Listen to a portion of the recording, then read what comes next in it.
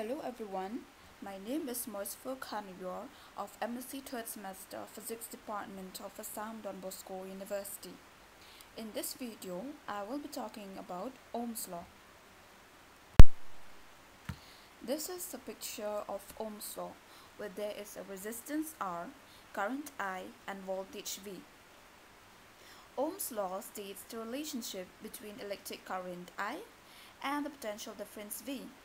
The current that flows through most conductors is directly proportional to the voltage applied to it. Georg Simon Ohm was the first German scientist to verify Ohm's law experimentally. Hence, the general formula of Ohm's law is V equal to IR. One of the most basic and important laws of electric circuit is Ohm's law, which stated as the current I flowing through a conductor is directly proportional to the potential difference V across its end provided the physical conditions, temperature, strain, etc. do not change. That is, mathematically, V is directly proportional to I, or V is equal to IR, where R is the constant of proportionality and is called the resistance of a conductor. Mathematically, this current-voltage relationship, that is V equal to IR. In this equation, the constant of proportionality R, that is the resistance, has a unit of ohms with a symbol omega. The same formula can be written in order to calculate the current and resistance respectively as I equal to V by R or R equal to V by I. Ohm's law only holds true if the provided temperature and the other physical factors remain constant. In certain components, increasing the current raises the temperature. An example of this is the filament of a light bulb, in which the temperature rises as the current is increased. In this case, Ohm's law cannot be applied. Now, according to this formula, mathematical expression, V is directly proportional to I. If V is increased, I also increases. If V is decreased, I also decreases. That is, they depend on each other. Now, for example, in the figure, the potential difference between the points A and B of a conductor is V and the current flowing is I. Then V by I will be constant and equal to R, which is the resistance of a conductor between point A and B. As I've said earlier, if V is double up, the current also will double up as they are proportional to each other.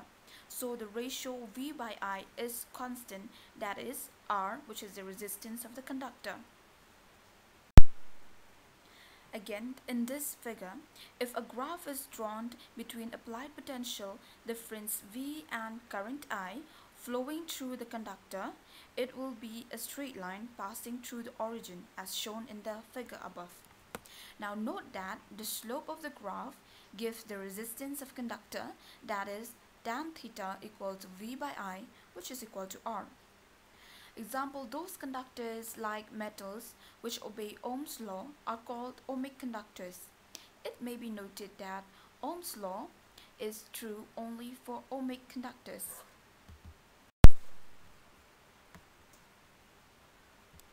Now we come to the verification of Ohm's law.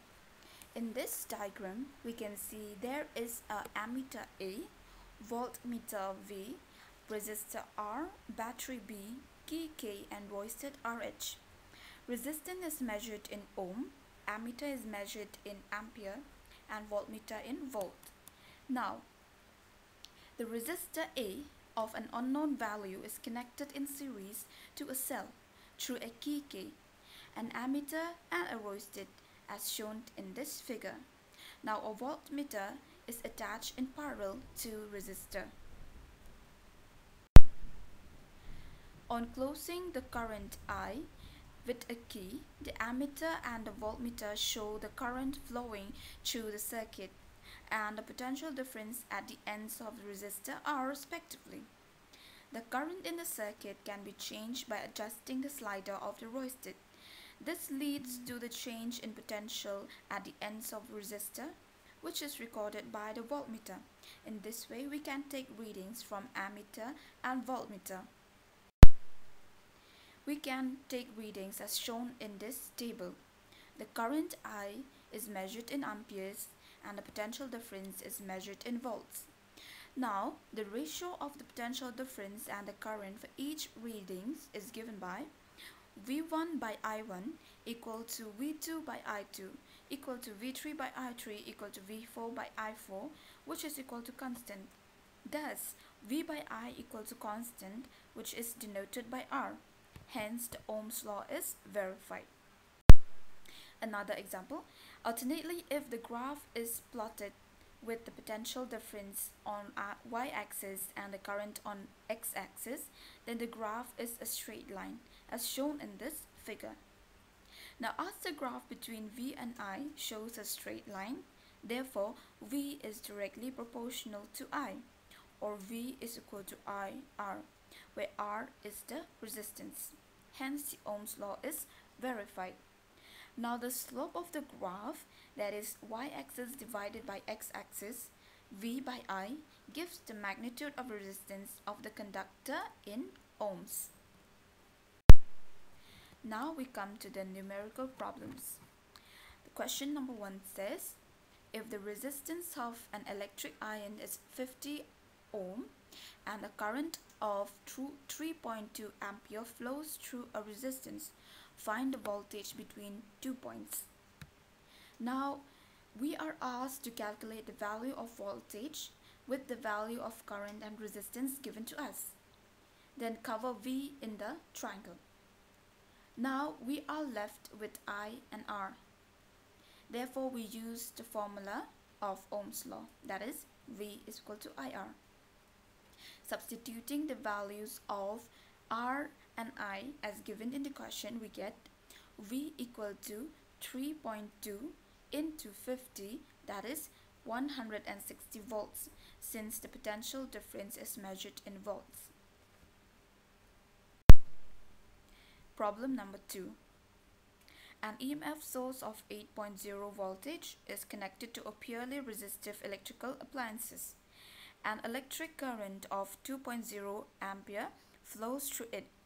Calculate the resistance offered by the electric appliances. Now in this question, given is the voltage, that is 8.0 volt, and a current of 2.0 ampere. Now we have to find the resistance offered by the electrical appliances. Now we can find the resistance by using the Ohm's law. The Ohm's law states that V is equal to IR.